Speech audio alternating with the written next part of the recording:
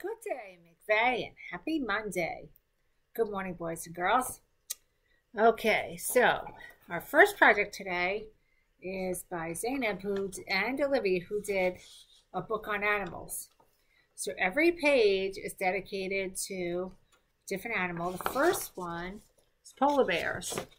So we have the illustration at the top and then all of the text at the bottom, which includes fun facts and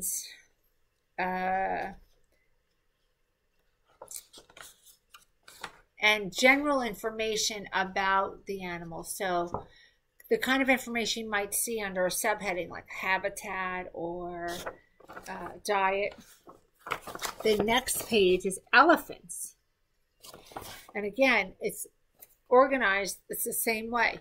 And something super cute at the end that they did is give a little quiz. So we have the illustration, the fun facts, and then a quiz to see if you're paying attention when you're reading. That is always important, to be asking yourself questions so that you're making sure that you understand what you're reading. And at the end, they have a little bit about the authors, plus illustrations of themselves. Love the book. Well done, girls. Now the next one is by Armand, who did a report, a little quick project on eclipses. So a solar eclipse is when the sun and the moon are in line. And we're going to have a solar eclipse next April. It's going to be a total eclipse, which means that the two are going to be right on top of each other, just like this.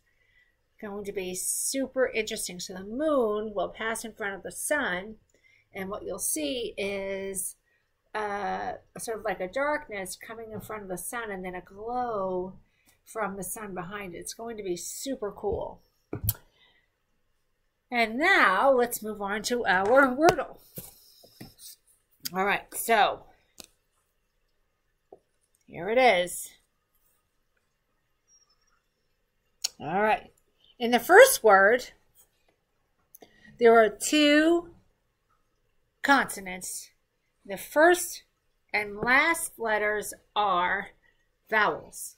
They're the same vowel, and they're the most common vowel. Okay, here we go, mystery number. All right, so this is kind of an interesting clue, so listen carefully.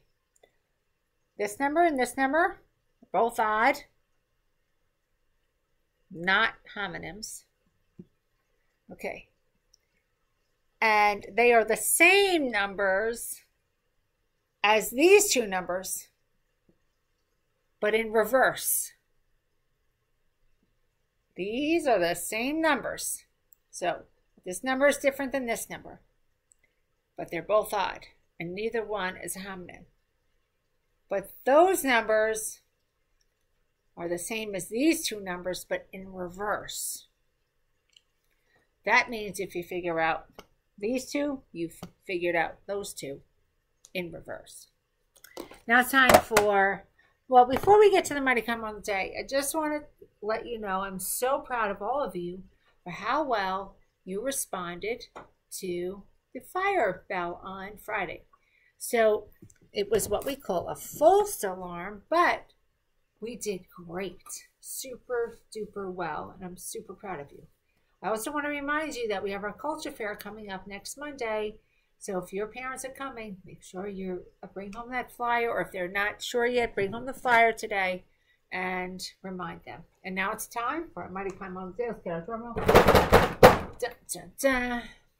So the Mighty Kind Mom of the Day is a shout out to Lucas in our second grade, who during the time we were outside on Friday noticed that somebody else was pretty cold, and he had his jacket, and guess what he did?